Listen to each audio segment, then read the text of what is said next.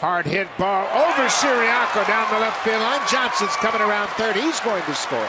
Aaron Sebia will stop at third as Danny Hechavarria picks up a double and drives home the second run of the inning. His fourth double and seventh RBI.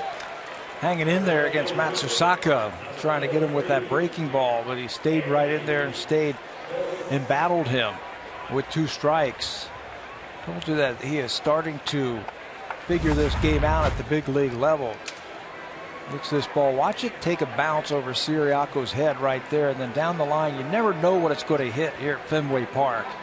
That ball ricocheted off the wall somewhere.